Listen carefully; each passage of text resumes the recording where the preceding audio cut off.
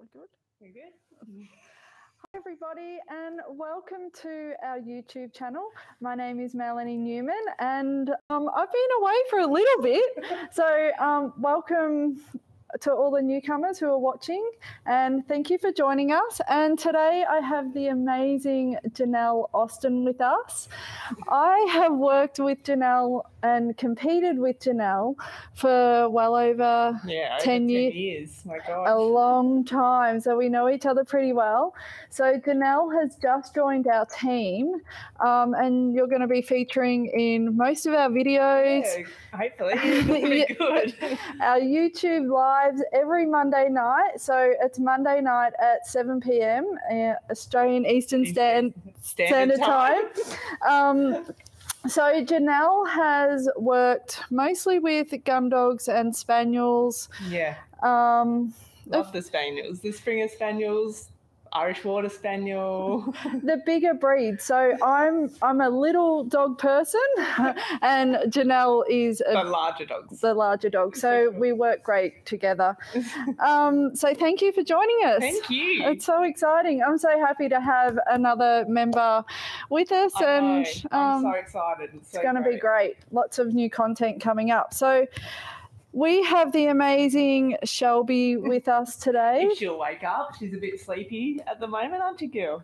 So she's a classic lab and she came in about an hour ago and she actually hasn't really got up, and when she did get up, her tail knocked a few things off the table, and so she is a classic Labrador Retriever, not doing a lot. So tonight we're going to teach you guys how to de-shed your lab. So even though it's a winter in Australia, we still have to de-shed them and we still need to remove the dead dull coat, and we're going to go into that information a little bit further, and we're also going to talk about the history. So Janelle will take you through the history, a little bit about Labradors in general, and we'll go through the different tools that we're going to be using tonight as well. So Janelle will take us through a little bit of the history. Yeah, so this is Shelby, guys. She will wake up, hopefully, enough for us to groom her, get the brush going through and get her undercoat out, hopefully. So Shelby's a black female lab. She's 10 years old, her senior. And she's, quite happy being a family dog. As you can see, she's quite relaxed.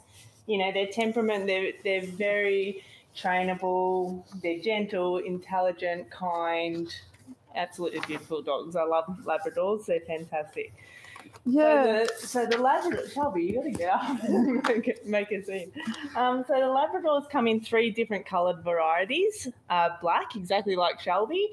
There's a yellow and there's also a chocolate. Yeah, you don't see many. I call them browns because I'm a poodle person, but they're chocolate. You don't see many chocolates anymore.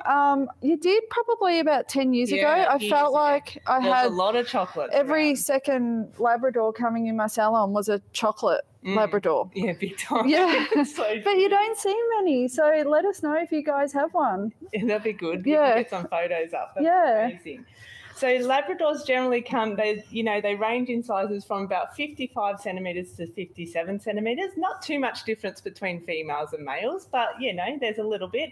And when we measure them, we're measuring them at the withers. So that's right at their shoulders. I would show you if Shelby would get up. But on the tip of their shoulders, they're about 55 to 57 centimetres. Just a bit about Labradors. So unlike their name actually implies, they were actually originated from Newfoundland, Canada, not Labrador. Yeah, this surprised me. This absolutely surprised Val. She was like, wow, really? Yeah, I had no idea. I just assumed they come from Labrador, but they don't. They don't. And it wasn't until they actually imported into Poole in England in the 1800s that they became the Labrador and, eventually started working as a retriever. So the Labrador coat was really, really important when they we're thinking about the work that they were doing. These dogs were bred to, work in freezing cold temperatures in the North Atlantic Ocean. Yeah. So it was really important that they had this nice, thick, dense undercoat to protect them. They also have, like most retrievers, will have an oily an oiliness to their coat. It's almost waterproof. It I is. know when I bath, we have them in our salon and we bath them, that they are really, really hard to break through that surface tension and get deep down into that skin. Yeah. Because the water, the coat is designed that the water really runs off, because the temperature of the water that they were working in was freezing cold. Yeah. Freezing cold. I wouldn't like to jump in. No, I don't think Shelby would like that either. She's quite happy being on the mat. Yeah. So while they're working, they're actually working with fishermen. They would help them, haul in the nets, retrieve fish at that time. Now, in the more recent times, I guess they're retrieving game. So, they're now working a lot in England alongside the other spaniels. Yeah, the other spaniels, the other retrievers, the other setters, any type of gun dog really. They just work as a retriever. With the other field spaniels? Yeah, they do work with the field spaniels. A lot of the gun dogs have different roles that they play. But yeah, the Labrador, as the name says, is a Labrador Retriever, so works as a retriever. So this is why they love retrieving the ball and playing, and they're very playful. Yeah, definitely. So now they're working as guide dogs. They use them as service dogs. They do scent work with them.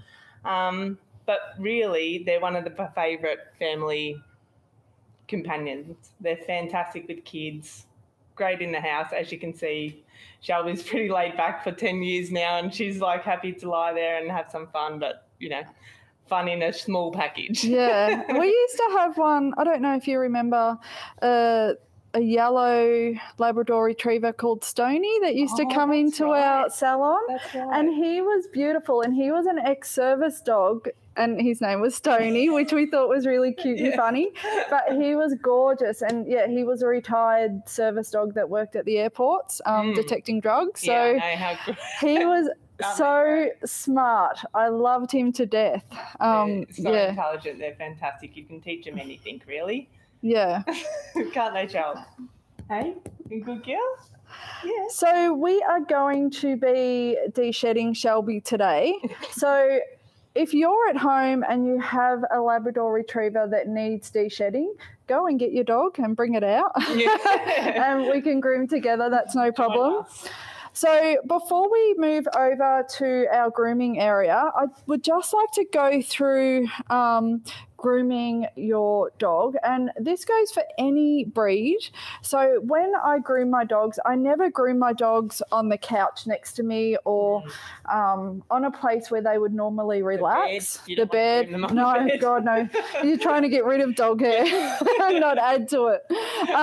So I always recommend that pet owners as well as groomers always take the dog to the same place every time they groom them. So if you need to groom your dog on the floor, use the same mat every single time you're grooming your dog. So this will then start to communicate to the dog that grooming is about to happen. So there's no surprises, that when you get that mat out and you get all your grooming equipment out, that the dog actually knows what's about to happen.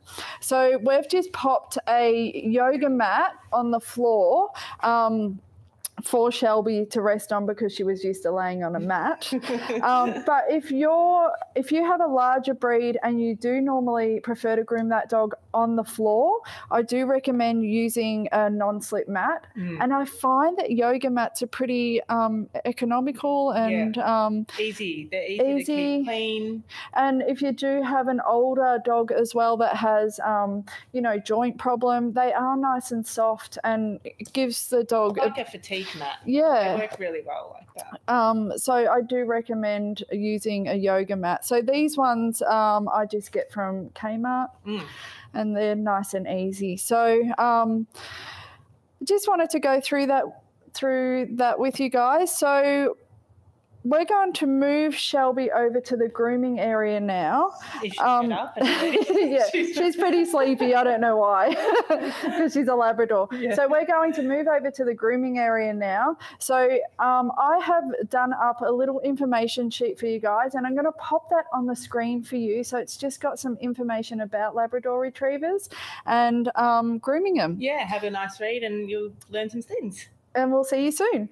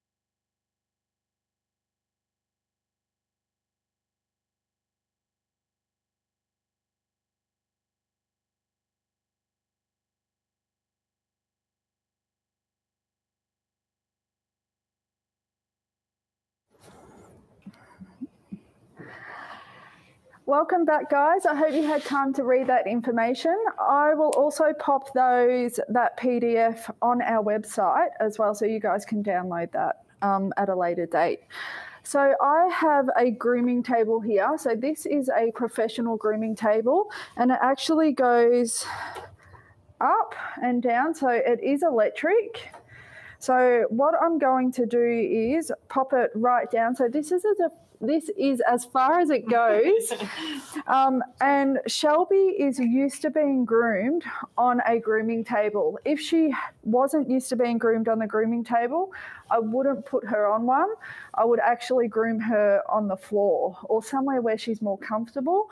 But she is really used to it. She's groomed quite often. She's really conditioned to the grooming process. So if you're wanting to teach your dog to begin to get conditioned to the grooming process, it's really important that the dog is really comfortable with the table. So you're not just lifting the dog up straight away and the dog feeling uncomfortable and unsteady on their feet.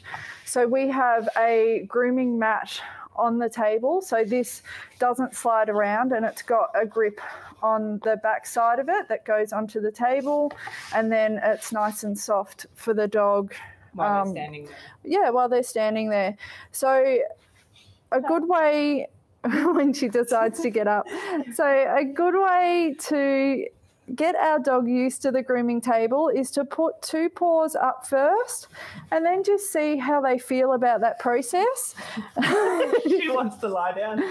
She's so conditioned to the process. It's ridiculous.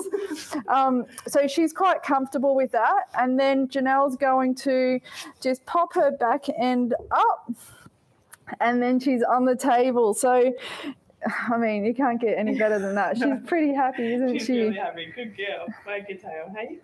Good girl. So I'm going to raise the table very, very gently. And if your dog does start to get a little bit of the wobbles and is, a little bit frightened, just slow down. Yeah, slow down. Slow down, steady your table. Just make sure that they're nice and comfortable as you're rising it. So she's pretty comfortable, so we're going to rise it Beautiful. to this level. Good girl. So Janelle's going to take us through the coat of a Labrador Retriever. Yeah, so the Labrador Retriever has what we call a short double coat. So to feel it, it's quite hard to touch. Yeah. Their top coat is quite harsh, but their undercoat right underneath is soft, dense, you know, and it falls out everywhere. So really, they are meant to have an undercoat, but they will lose it twice a year. They'll shed pretty much all year round, really, don't they? Oh, I would say so. Yeah, and then you know, when they're shedding, when it comes to the summer months and the winter months, they'll have a big shed. So they'll drop their coat, and that's going to promote the right coat to grow through for that climate that's coming, whether it's summer or winter. Yeah, I would say a lot of Labrador Retrievers that I've known shed all year round, but then they have their really big coat drop where they come in, and it's usually just before those warmer months. Yeah. So for us, it's around September, October, where they come in, and there's literally hair, yeah, and it coming just off. starts to fall out. So one before the summer months, and then they also have one coat drop before the winter months. So you would probably think that a Labrador might need their coat for the winter, which is true, but they actually need to remove any of that dead coat, so then they start to grow another coat that helps them stay warm for those winter months. Yep. So depending on their shedding cycle is when. And if your Labrador Retriever is an inside dog all the time, that's when you'll probably notice that your dog is shedding more often. So if they're inside where it's warm and then we have the heater going, they will shed more than what they would if they were outside in a cooler climate, I guess. Yeah.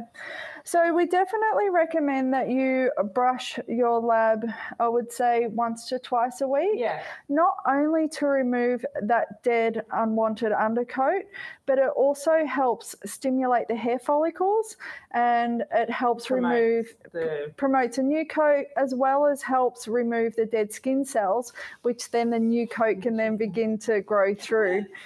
So... what we can lower the camera a little bit so we can see Charlotte. There she is. Right. You don't need to see our faces. It's fine. So we're going to actually use on Shelby today. There's a few different tools that we're going to use. So we've got the de-shedding tool. So we've also got some information up about this on our YouTube channel. On our website. So what we would start off with doing is the de-shedding tool, do you think, spraying? Yeah. So I'll go through the tools quickly first. This is our de-shedding tool. It actually has little teeth in the tool. We've just swapped cameras. We just swapped cameras for a reason? That's all right. I don't know if they can see the tool now. We might need to swap back over to the close-up one. So they can see. There we go. Perfect. So if you can see the little teeth, so what actually happens is when we're moving this through the coat, the dead hairs will actually sit in these little teeth, and as you're pulling it through, it will start to remove that dead unwanted coat. We also have a firm, this is a universal slicker, and it is quite firm, and I really, really love it for... the hard coat. Yeah, I love it for golden retrievers. I love it for Labrador retrievers because it is quite firm, and the pins come up and then back out. So when I'm pulling that through, it's really going to remove, and you can see it's already starting to remove that dead hair.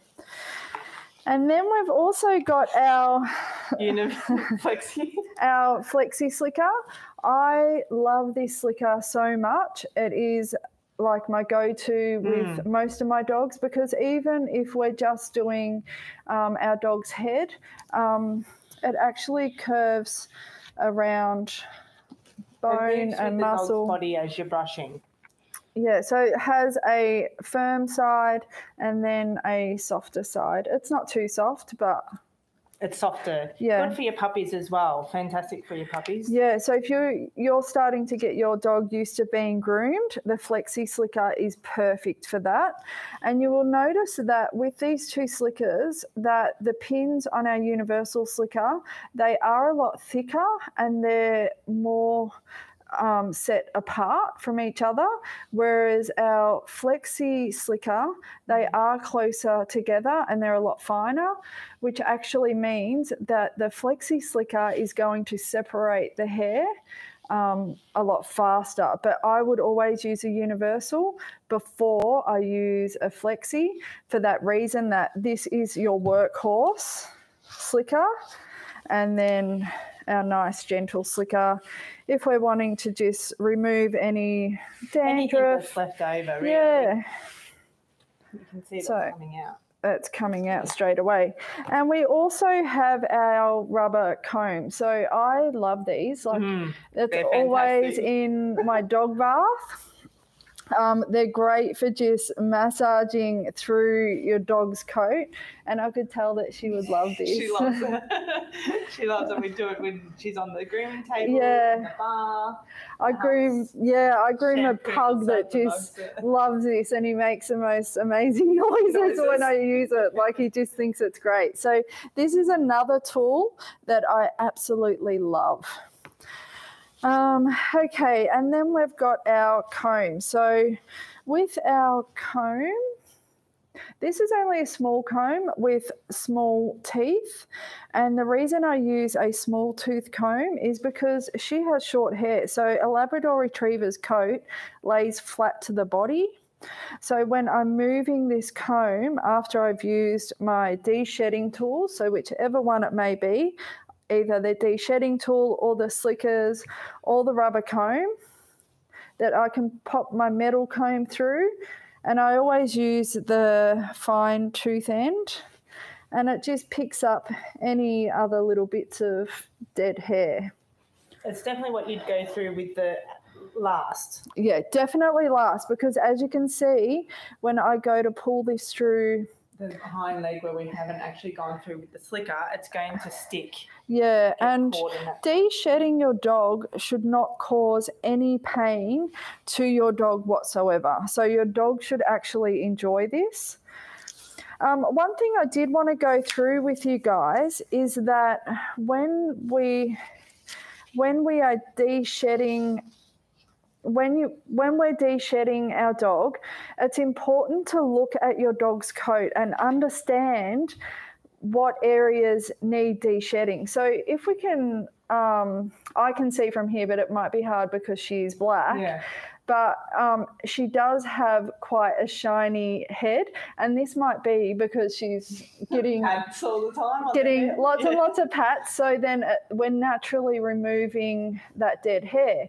But as we look at the rest of her body is actually not shiny. There's a little bit of shine from the top coat, but there is a lot of dull hair in there, and the dull hair is the dead hair because it's not attached to the hair shaft. Anything really. Yeah, the hair follicle.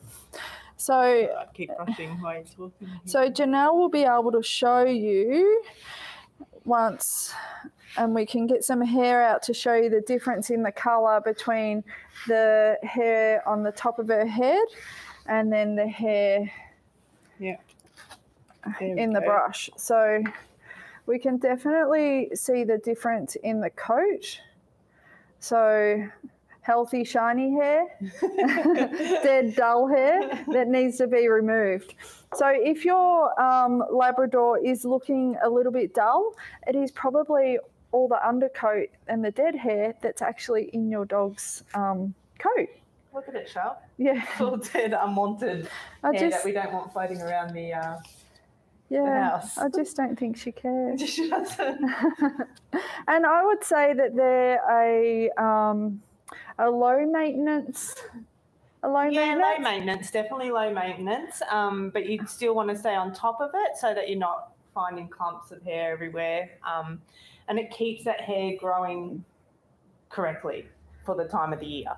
I guess. Yeah. If you keep up your brushing, but only once or twice a week, I think is a good. Yeah, and would you say 5 to 10 minutes or sometimes 20 minutes? If they'll go for 20, let's do 20. I think if, depending on how your Labrador feels, if they're happy with the process, 20 minutes is good, especially during that big shedding time, before that big coat drop, before those coat drop, before the weather. Yeah.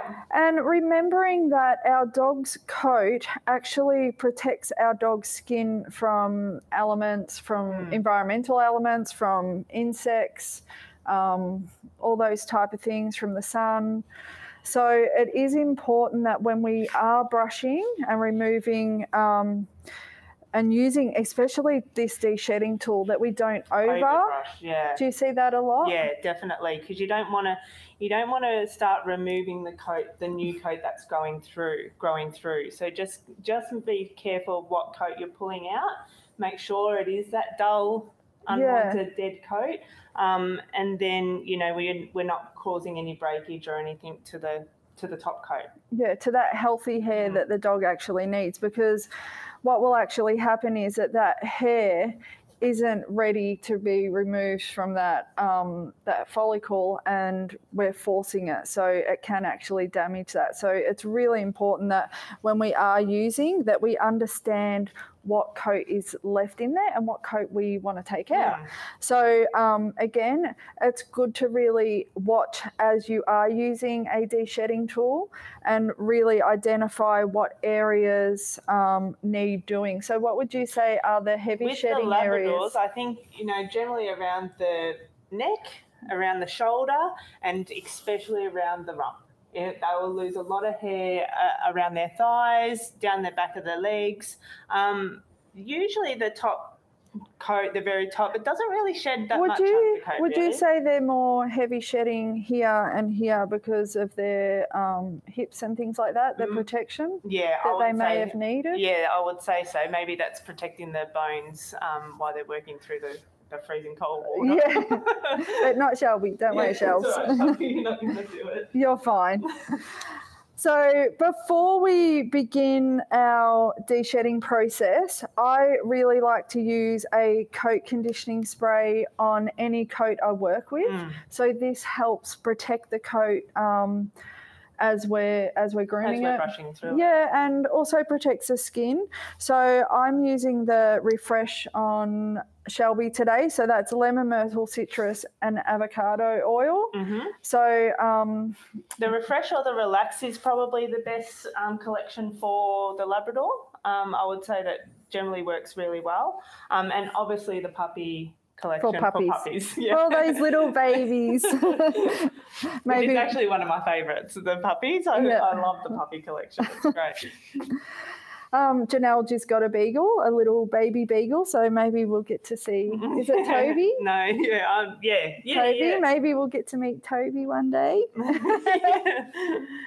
Okay, so what I'm going to do is, she's a lot happier laying down and being groomed. So when a dog is in that position where they're just completely content about where they are and what they're doing and laying down, or if they prefer to stand up, they might prefer to sit down, especially those larger breeds, because it is a lot on those joints to be standing the whole time. Yeah, and especially if you are de-shedding a dog for like 20 minutes, I think that's a long time for a dog to be standing in that one position. Enjoy it. So if they want to lie down, let them lie down. It's quite easy to do. Now she's going to stand for us. And what is their tail used for? It's a rudder, actually. It's used to rut. Oh my goodness, I'm all tongue twisted now. It's used as a rudder as they're going through the water. Thank you. Yeah, you're welcome. I learn a lot during the week. So I'm going to spray Shelby's coat with the Refresh coat conditioning spray. Good girl, Dale. So it's just a light mist over her coat. And what I'm going to do is gently pull her or move her skin forward. So that it's taut. You want it to be taut, not pulled really tight, but just taut. Yeah, because if I don't and I move this tool through her coat, what can actually happen is that the tool can actually start to pinch that skin as I'm going through the coat. So if we gently support her skin by moving it forward, and then, I don't know if you can hear, but her tail is like wagging the side of me. I'll hold her tail still. Yeah. It's always going for it. And then just gently moving that through her coat. And we can see the amount of hair that it's pulling out. And I notice when we're using this or any sort of de-shedding tool with little teeth in it, that when it doesn't pull out any more hair, either check to see if the tool is full of hair or check the dog's coat. So move the coat and separate it, and then check to see if there's any more undercoat to be removed. Because remember, we were talking about removing too much. We don't want to remove, you don't want to remove the wrong a massive amount of coat. We just want to remove those loose, dead, dull hair. Yeah. Good girl. Good like, why girl. are you holding on to my rudder? Yeah, I know. She might need it. So we can see, I'll just turn her this way. And we can see that when I move this through the back of her, how much hair is actually being removed. That's a lot. Well, she seems pretty happy about that. Good girl. Good girl, Shelby.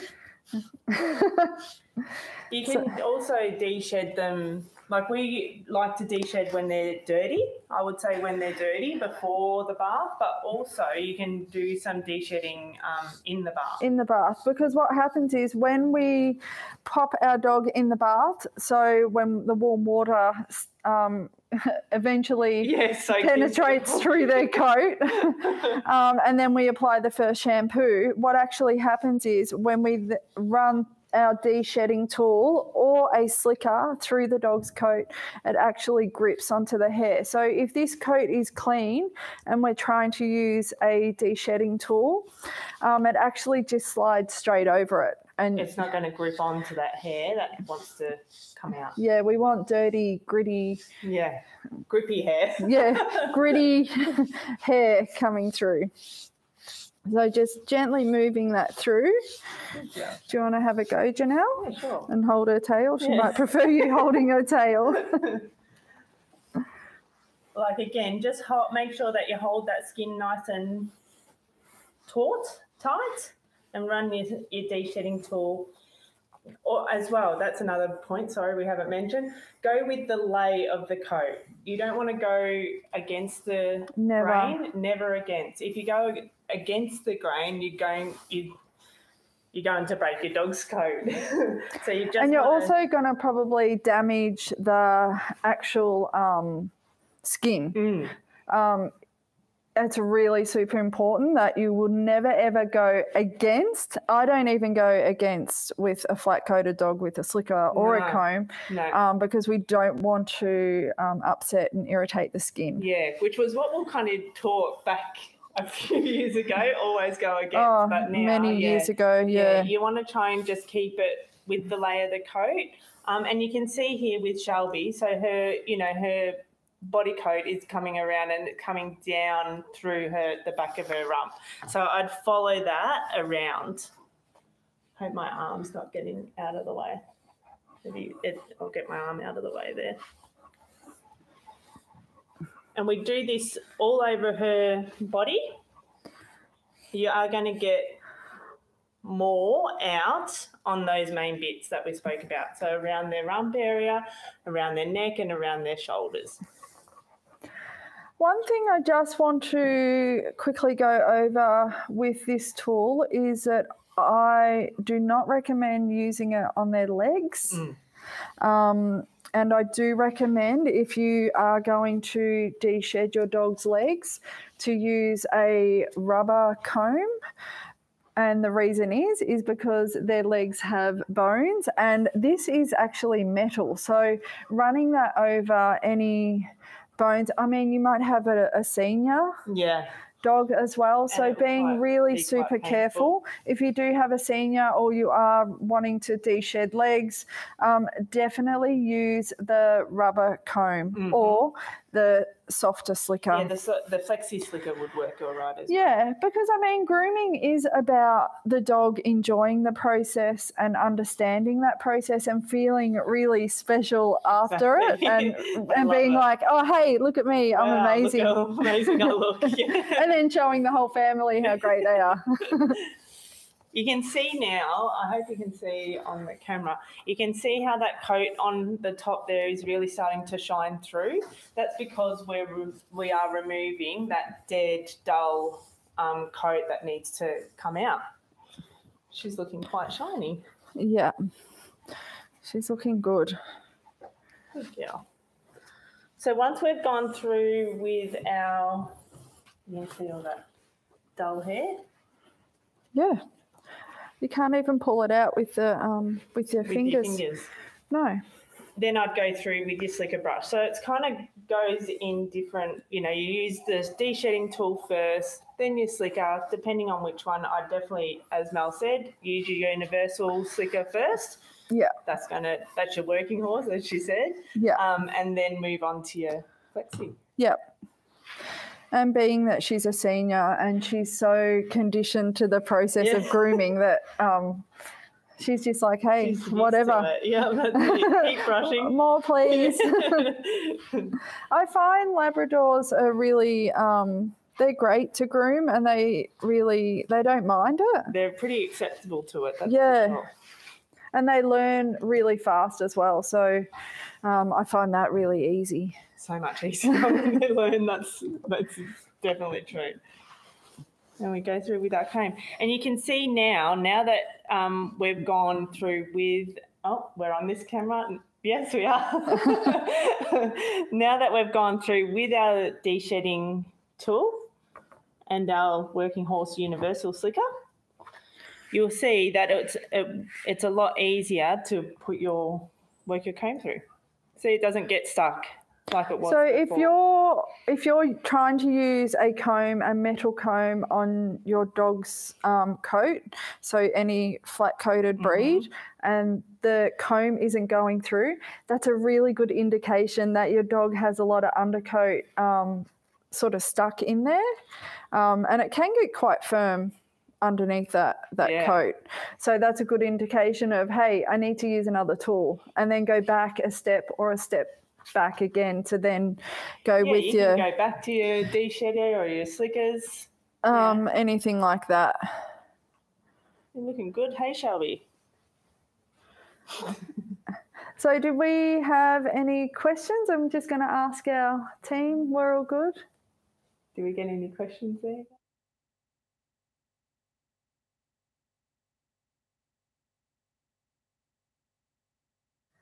Not too sure if I know that one. Do you know that one? No. So we'll have a look though. Yeah, can the person that asked that, who asked that, Jake? Lady K and the clown. Oh. Hey, Lady Faye. Elaborate so we can understand what that is. I haven't heard of that. I haven't. No. Maybe someone can let us know. We can maybe have a look. And I can get back to you, definitely. That's so easy. Very easy. We'll Google it. Yeah, I'll have a look. I'll research. I'll do some research. Yeah. Another question is, how do you know how much fur is enough to shed out? So usually you can actually see. So remember before we were talking about going back a step and looking at and identifying how much hair is in your dog's coat by the colour of the hair. So if the coat is really super shiny, there will be minimal amount of hair that is going to come out of that coat. So we were talking about the top of the dog's head. Most dogs, I would say, the top of their heads are nice and smooth and shiny, nice and short. We're always patting the head. Yeah, so when she's on the floor, you're always patting dog's head. So that's a good indication that there's no dead undercoat in her hair, in her coat. And when we see any dull areas, so it's a little bit dull in this area here, so we can just gently go through with our de-shedding tool,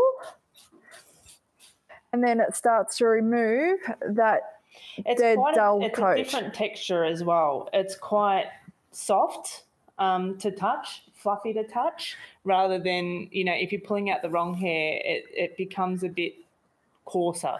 Yeah, harder. And I always like to leave like a little bit in, so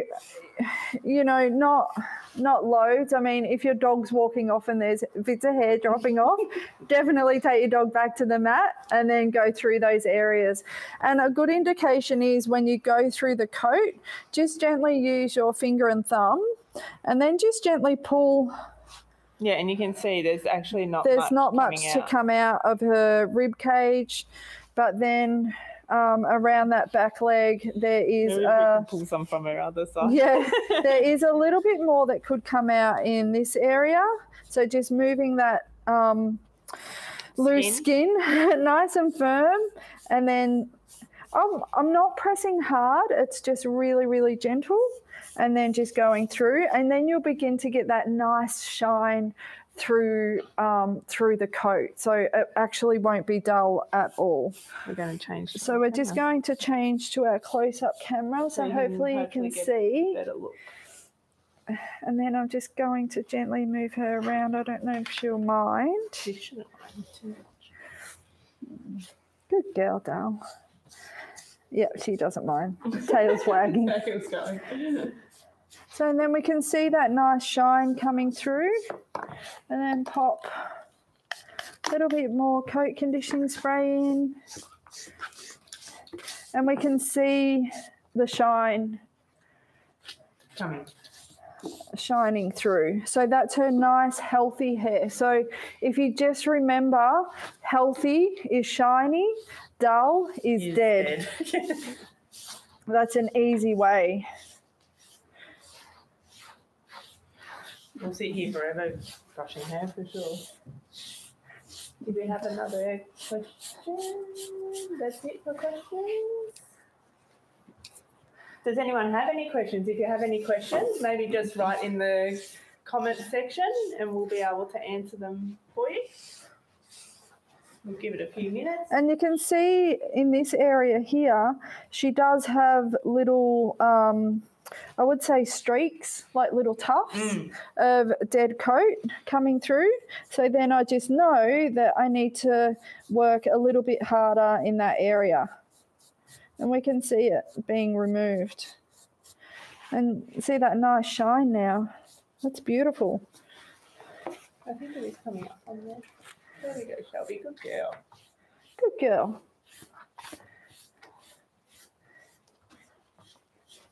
And then making sure I don't hit any little bone area. That she's pretty thick here. She's pretty well fed, so she's pretty happy. So really take care of those areas, especially those senior dogs. We don't want to be running this tool or the universal over hip joints or shoulder areas or hocks, feet, things like that. All the bony areas. And there is no problem with using a coat conditioning spray every time you de-shed your dog. Okay. No, you're right. So even if you're de-shedding your dog or brushing your dog every or twice a week. Yeah, it's going to add good hydration to that coat as well, to keep it growing through nice and healthy.